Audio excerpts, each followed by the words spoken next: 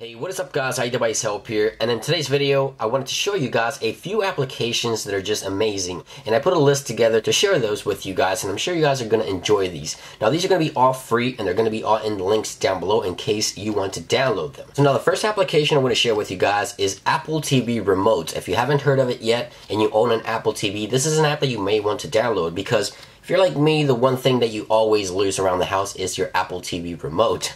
So this application is free from Apple, and you can use many aspects of the Apple TV with this application. You have your keyboard here to input text. You also have the ability to use Siri right here at the bottom. Also input dictation using the remote as well. You can turn off your Apple TV, browse through the menu back and forth, play and pause whatever you need to do with your Apple TV. All the controls are here. Now no longer will you have to be looking for the remote. It's right there. When you sit down to watch TV, just pull your phone out of your pocket and there it is. So Apple TV Remote, why not check it out? It's absolutely free and it's a very useful app. Now the next application I want to share with you guys goes by the name of Prisma.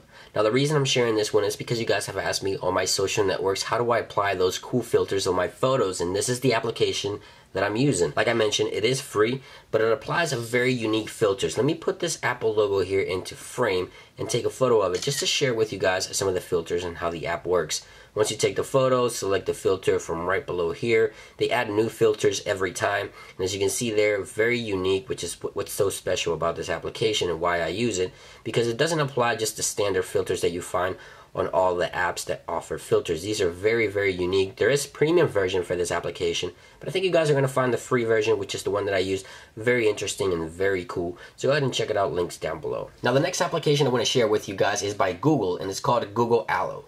Now, if you use iMessage on the iPhone, you know that it is limited to iPhone and iOS users. But Google Allo is cross-platform. It works on Android and iOS, super easy to install, and it's free. So once you download the application, all you have to do is launch it, enter your phone number, and you get a 4-digit PIN, enter the PIN, and that's it. No username, nothing else to do in order to install this application. Now, at the bottom right, you have the bubble here where you can start composing a text. And this, once you tap on that bubble, it brings up all your contacts. And if the person that you're trying to contact does not have the application, it'll send them an invite. They can set it up again. It's not going to take more than 2 minutes. And it also works from iPhone to iPhone as well, of course. Now, it does come preloaded with Google Assistant, which is a total plus. Google Assistant is a very, very intelligent service that allows you to get things done within this application. So if you want to invite a friend for dinner, Google Assistant will do it right then and there. You have the power of Google built into the application. You can send stickers just like you can in iMessage, little scribbles and things like that. It's a lot of fun. But the Google Assistant makes this application a whole different experience. I recommend you guys go ahead and check it out, especially being free inside of the App Store. Now, if you download Allo, you might as well download Duo, which is also by Google and it's also free. It's the same concept, the same way to set up, but it is a video message. So it's like FaceTime, cross-platform as well. The last application on this list goes by the name of Jungle Private Browser. Now this browser is very, very useful and I use it a lot because it allows you to download content inside of the application so you can watch it later. So say you're going on a flight and you want to watch the Apple keynote. Well, you can go to Apple's website. Once it brings you to Apple's website, you can find the keynote, click play, and when you click play, it allows you to download the video. Click yes, and it's going to start downloading that video for you.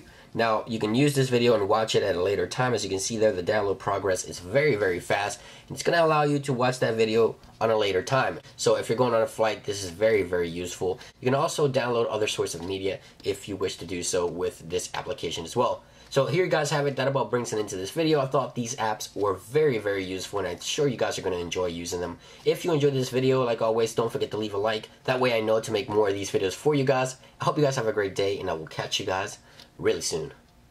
Peace.